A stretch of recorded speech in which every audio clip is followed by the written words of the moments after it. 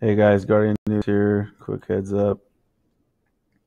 Talk about Yellowstone and the earthquakes that are really close to Yellowstone.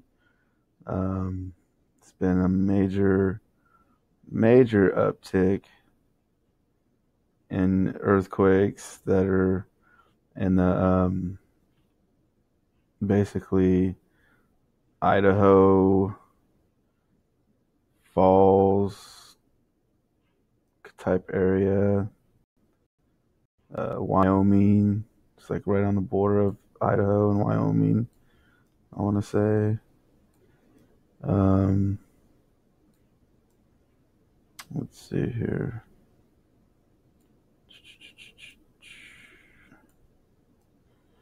And I don't know, they've been just having some massive quakes there.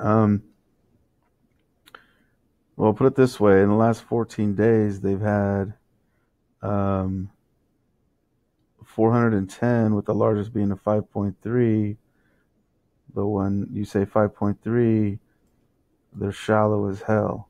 Okay, and they're like 5 kilometers deep. All right,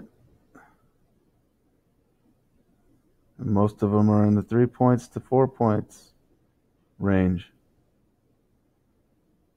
So it's very, very important to pay close attention to this because, I haven't seen this happen ever.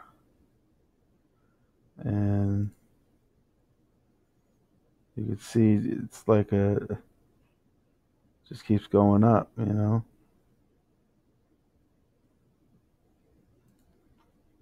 Then we'll go to depth time.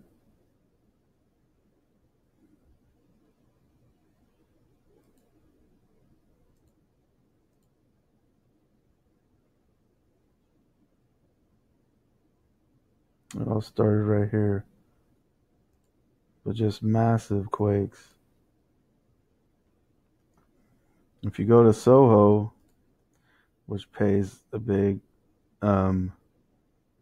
part from the CMEs that intense and put pressure on their planet for more earthquakes and volcano eruptions and this stuff. These particles you're seeing, these are radiation particles from that major CME we just had yesterday. It'll show it right there.